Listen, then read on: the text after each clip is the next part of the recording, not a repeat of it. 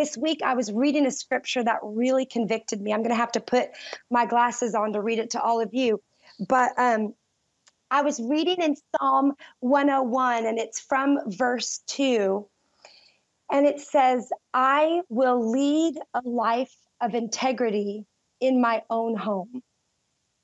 And that verse just jumped, it convicted me to lead a life of integrity in my own home. What does that look like to lead a life of integrity? And I think that we've talked about it this week already about what it means to talk the truth out with your kids. But I love what Nicole said on yesterday, that just because we know like the truth of what's happening, truth and facts doesn't change the truth. There's a difference between the truth of what's happening and the truth, which is the word of God. And one of the things that my husband and I have been doing since this started is just something simple that out of our gifting, something that we can do is we're doing a song a day, and we do it online. And the thing is we're glad that people online are blessed by that, but our children are hearing us do that every day.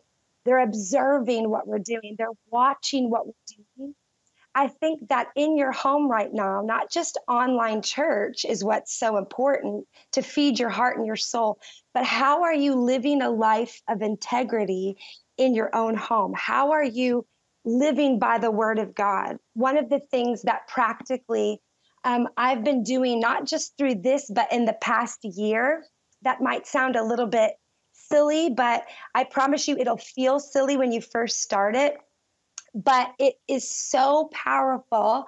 And that is, I read the word of God out loud, like all the time. Instead of just looking at the word, I read it. I will sing of your love and justice, Lord.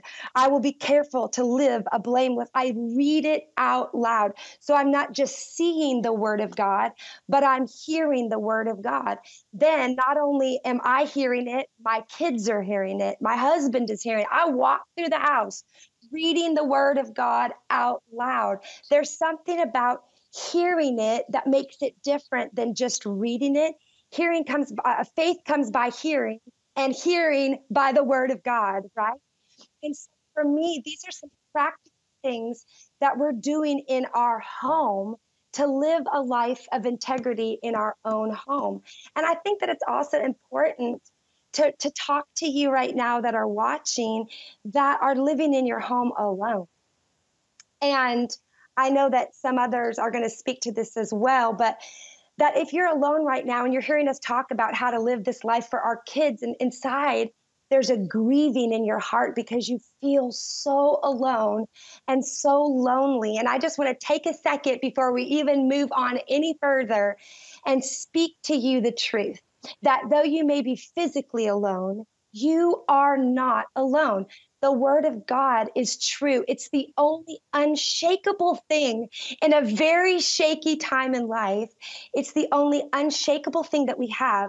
And he promises over and over and over again, I will never leave you. I will never forsake you. Be strong and courageous, for the Lord your God is with you wherever you go. These are not just like nice ideas. These are truths. So if you're alone right now, and if you're feeling like, well, how do I live a life of integrity in my home? Because I'm by myself and I don't have anybody that's watching how I'm living. God is watching.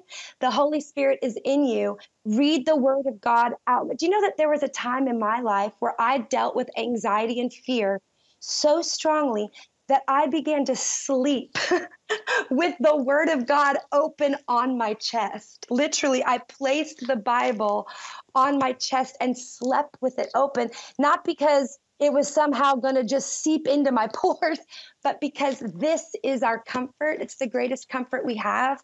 And so read the word of God out loud. Sing out loud. I don't care if you can sing good. I've been hoping to sing like CeCe my whole life. My whole life. Sing your heart out. Make a joyful noise, because these things practically are just a few things that you can do in your home in this season to change the temperature, not just in your home, but in your heart. And I promise you that as you do these practical things that might seem even kind of elementary, reading it out loud, singing loudly, sing childhood songs. I've got the joy, joy, joy, joy down in my heart. Where? Down in my heart. Sing songs of your youth, because I promise you that those same truths that you memorized as a child, those are the things that are going to carry us through this season. I hope you enjoyed this video. Subscribe today and you'll never miss a new upload. And don't forget to check out our Better Together shop. Thanks for being a part of our community.